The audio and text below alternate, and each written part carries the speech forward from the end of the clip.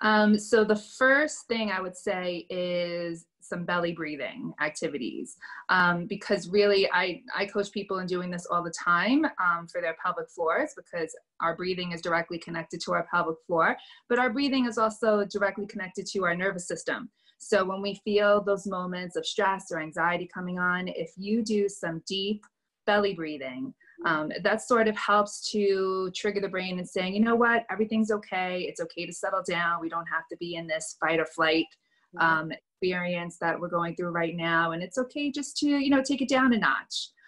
So doing that also helps with, elimination with urination and bowel movements. So breathing is the number one thing for everybody. It's good for your entire body. It's good for your digestion. It's good for your mental health.